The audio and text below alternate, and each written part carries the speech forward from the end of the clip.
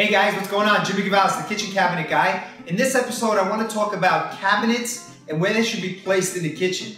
Not so much where they should be placed, but if there should be cabinets placed on every wall in your kitchen. I had a client come in recently, and space was a priority for her. Cabinet space, I should say. So she was looking to maximize the cabinetry in her room, in the kitchen. But what happens is, if you start putting cabinets everywhere, just because there's a wall in the kitchen, then number one, you probably get a little claustrophobic in there and a little tight.